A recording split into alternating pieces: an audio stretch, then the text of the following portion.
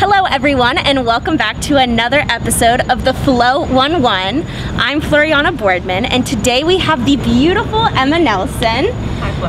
Hi, how are you today? I'm good, thanks so much for having me. Of course.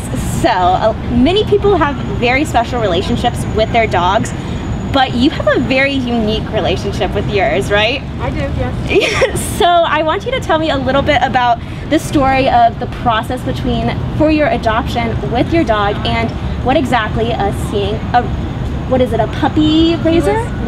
So I was a puppy raiser for the Seeing Eye of Morristown, New Jersey, which is the oldest division of the Seeing Eye, which, as you know, is a school that helps blind people get paired with dogs so they can be their guide dogs.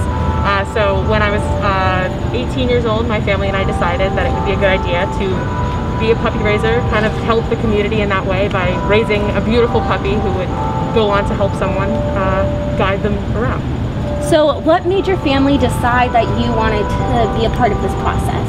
So living so close to Morristown Center, we were about 15 minutes away. We grew up seeing the dogs all around town, and a friend had told us it was a great opportunity for young kids to learn, for teenagers to learn how to care for others, and we decided it was a great addition to the family, and so we did it. Yes. And how has, what's the puppy's name again? Wallace. Wallace. So how has having Wallace a part of your family changed your life? It's been so amazing. It really gave me something to really care about. When I was 18 years old, I think that I was so invested in my own life, but Wallace, raising a puppy for my own as if it's kind of a child and training it to do very different things than what a lot of dogs do, it really taught me a lot about responsibility. That's wonderful. That's really wonderful. And what a unique opportunity and unique experience. And now you have a special dog in your home. So everyone, this has been another episode of the Flow 11. Thank you so much for tuning in.